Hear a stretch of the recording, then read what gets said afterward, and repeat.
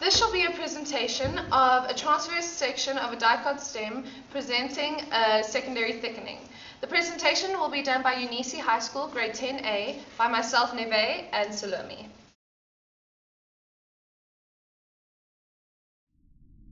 This is a transverse section of a dicot stem. These are known as vascular bundles. They were formed by the apical meristem. This here is the cap of sclerites. This is primary phloem.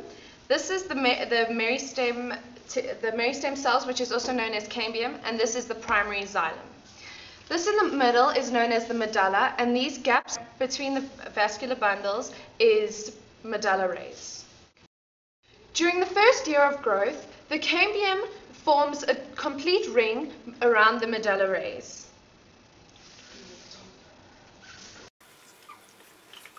It has now formed a continuous ring crossing the medulla res. Also during the first year of growth, the cambium forms secondary xylem and secondary phloem. This causes the primary xylem and primary phloem to be pushed outwards.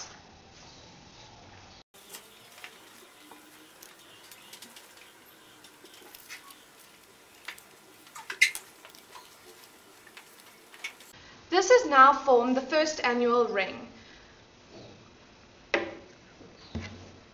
Now what you can see is there is a secondary xylem, which is the green area, and this has now formed the first annual ring.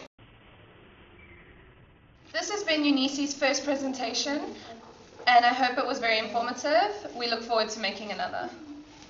Bye. Bye.